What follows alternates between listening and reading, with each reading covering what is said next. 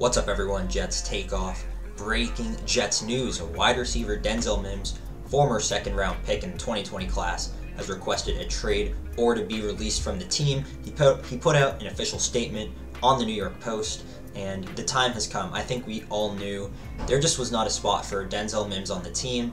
The coaching staff just never liked him from the start. There was always something that they just didn't like about his game and his work ethic, something about it.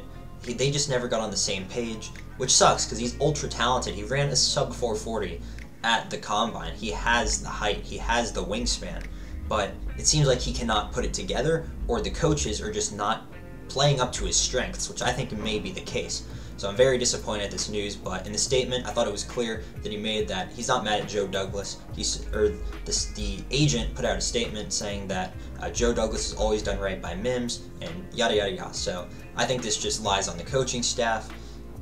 It was an Adam Gase draft pick alongside with Joe Douglas, but I think Joe Douglas really liked him too, and it's a real shame that the coaching staff that we have in place with Mike LaFleur and our wide receiver coaches just could not get things going with him. And I mean, he didn't really help himself either with the mental mistakes. It's obviously a bad look on him too. I think the blame is around 50-50 though, if we're going to be honest. It sucks, man. It really does. We thought, I mean, his rookie season, he showed some great flashes, but what does this mean for the Jets now? Well, can we even trade him for anything? I think there's a chance we can get something in return, since he does have this year and 2023 on his contract left, since he's on a 4-year deal. So he has team control for a little bit, but what can he really command?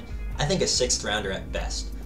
If a team can give up a 5th rounder for Denzel Mims, I will accept that in a heartbeat. That is the dream scenario, because I do not see us getting anything better for him.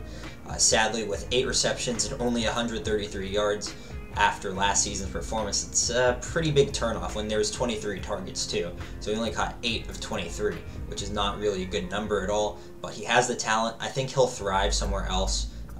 I seriously do. I don't know if he'll be an all-pro receiver, but he'll be a quality guy. So let me know what you all think about this news. Caught me by surprise to happen right now, but I kind of knew heading to the season it was going to be the case. So let me know what you all think, and yeah, I'll see you all in the next one. Peace.